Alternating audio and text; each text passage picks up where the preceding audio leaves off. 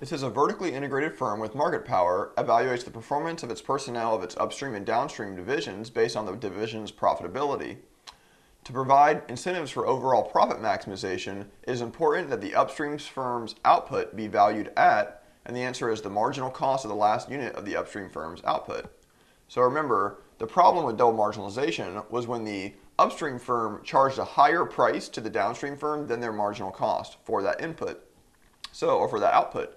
So we want to, if we own both the upstream firm and the downstream firm, and we're worried about profit maximization, which most firms are, we want to make sure that the marginal cost of the upstream firm is equal to the price they charge the downstream firm.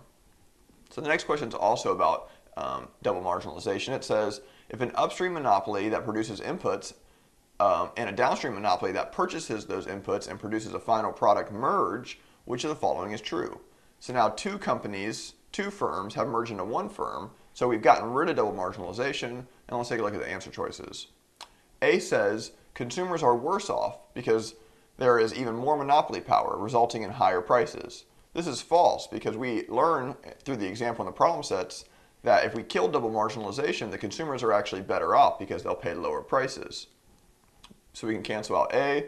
B says total profit is higher because the integrated firms can raise prices.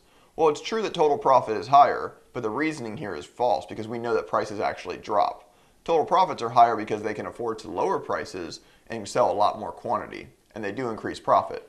So B is wrong, we can cross that off. C says the merger is almost certain to be challenged by the Department of Justice since it increases the Herfindahl-Hirschman index to 10,000. It's kind of a nonsense answer. We don't note that at all. We can't assume that, so that's false.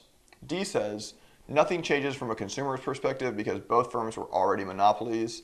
Again, we know that's false because the prices do decrease when we kill double marginalization. So D we can cross off because customers are going to enjoy lower prices. Therefore, the answer for this one is E, none of the above.